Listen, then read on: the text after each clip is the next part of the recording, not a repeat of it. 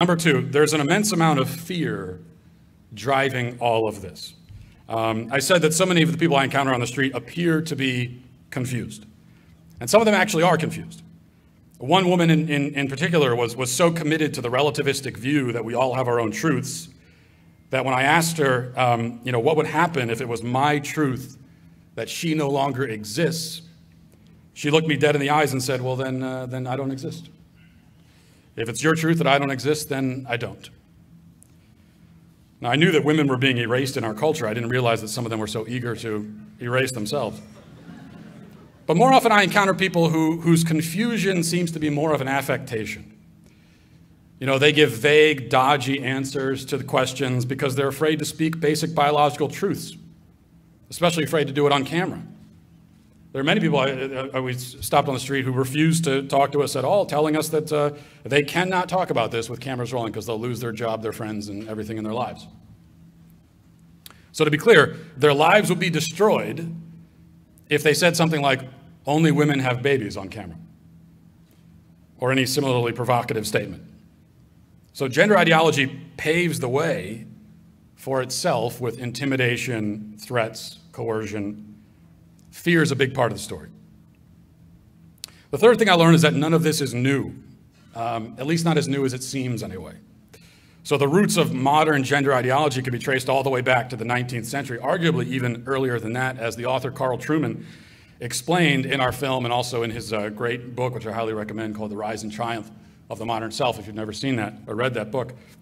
He talks about how the stage was set with the birth of what some philosophers have dubbed psychological man. And that is when human beings began to prioritize their own emotional well-being above all else and to see emotional contentment as life's primary aim and purpose. So man moved away from defining himself based on and seeking joy in his roles and responsibilities within larger social structures, the family, the church, the nation, even the workplace. Moved away from that, and increasingly his life revolved around his self-perception. And whatever he did was in service to that self-perception. And now we've gotten to a point where for an individual, it's not only that their self-perception is the only thing that they care about, but they expect that it's going to be the only thing you care about.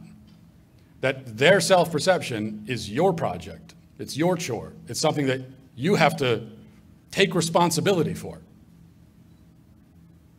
And that's the stage upon which the gender ideology drama has played out, and that really began to take its current shape in the mid-20th century thanks to the work of two hideously evil crackpot degenerates named Alfred Kinsey and John Money, who together, along with a few others, shaped gender ideology as we know it today. Excuse me. Number 4. I learned that the ultimate goal of the gender ideology agenda goes far beyond gender. The ultimate goal is to undermine, destroy, and erase truth itself. Leftism is relativism, and relativism is the belief that there is no objective truth, there is no shared reality, there's no universal fact that we all have to conform around and submit ourselves to. The relativist claims the right to invent his own universe for himself, even to the point of inventing himself. He seeks to be a self-created being, making and remaking himself as he sees fit, right down to the biological level. He believes that his ego overrides everything. Everything must bow before it. Language, institutions, science, even his own DNA must bow to his ego. This is why I found myself in the film speaking to Pontius Pilate over and over again. What is truth? He asks in Scripture. And the same thing the gender ideologue asks. Well, what is truth? Whose truth? Which truth? I was sitting in the same room as them, but they would not agree that we were situated in the same reality. So we can share a room, but we can't share a universe, they tell us. Because they get their own, they insisted. And that ultimately is what this is all about. But here's the good news, number 5. Here's the other thing I learned. The final thing I learned from spending a year staring into this abyss is that we can win this fight. Gender ideology is insane, destructive, pervasive, ubiquitous. I believe the greatest evil that the world has ever seen. It's also beatable. It's weak and it's flimsy. You know, I get asked all the time by people, do you really want to die on this hill? Is this the hill you want to die on? They always say to me. And they say that about everything I say. And in fairness, sometimes I do pick some rather odd hills to die on. But about this particular issue, I hear that a lot. Why is this? Why do you want to die on this hill? Will I die on this hill? The answer is yes. You know, I will die on this hill. If there's any hill worth dying on, it's the hill of objective truth. Because if we surrender...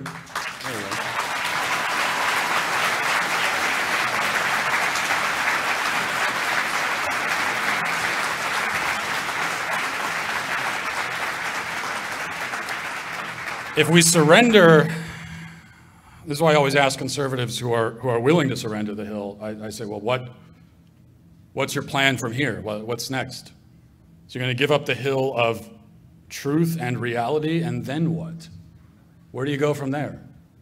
What hills are left after you've given that up? So yeah, I'll die on this hill. But I don't plan on it. I don't want to. As General Patton said back in the days before the military cared about equity and tolerance, he said, no bastard ever won a war by dying for his country. He won it by making some other poor dumb bastard die for his. And I kind of feel that way about the hills that we're all metaphorically fighting on. I would say the same for the hill. You know, this fight for truth, this struggle against gender lunacy. We can win because the other side can be crushed under the weight of simple questions. I saw this happen time and time again before my very eyes, right? The learned, the educated, the experts crumpled and collapsed and panicked in front of me. Me, a bumpkin in a flannel armed with a high school diploma. Now, is that because I'm brilliant? That is my preferred adjective, as you know. That's how I self-identify. And handsome, thank you. That's how I identify. It's my truth. But no, fortunately for me, brilliance is not actually required. If it was, then I couldn't be in this fight. All we have to do is just stand up, look this thing directly in its face, and ask it questions. Serve it a healthy dose of skepticism. Force it to explain itself. It has to explain itself. The burden of proof is on it. Gender ideology, the person who comes promoting gender ideology, they have to explain themselves. See, they always want to flip it around. And they say, well, what do you mean men can't have babies? Well, explain that. No. I don't need to explain that. Okay, I am in alignment with the entire history of the human race. You came along 15 seconds ago and said that, no, everybody who's ever lived is wrong about this. Okay, well, you know what? You need to explain that. The burden of proof is 1,000% on you. So you prove to me that a man can have babies. You prove that to me. And if you can't, get the hell out of my face. Now, sir, that wasn't...